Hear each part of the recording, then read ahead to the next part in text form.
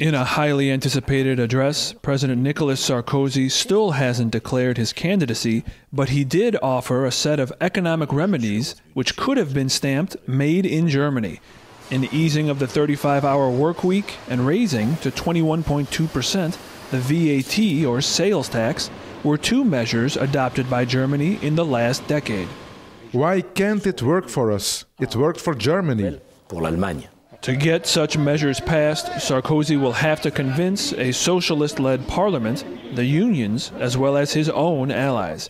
But with a 22-point gap between himself and François Hollande, local media says Sarkozy has chosen to present himself as President Courageous. It's the role of reformer that Sarkozy wants to project. He wants to be viewed as an effective president who is willing to propose unpopular measures to save the country and restore competitiveness, even if it means not being liked. Sarkozy's UMP party just unveiled their campaign agenda, which should stake out the battleground markers for April's election.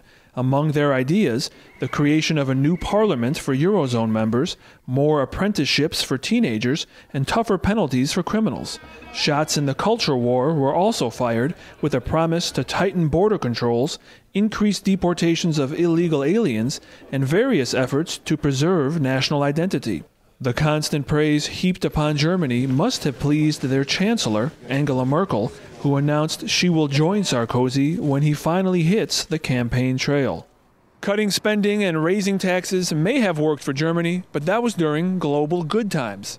Many European countries have had German economic medicine forced down their throats, but France's voters have 3 months to consider alternative therapies. Ramin Mazaheri, Press TV, Paris.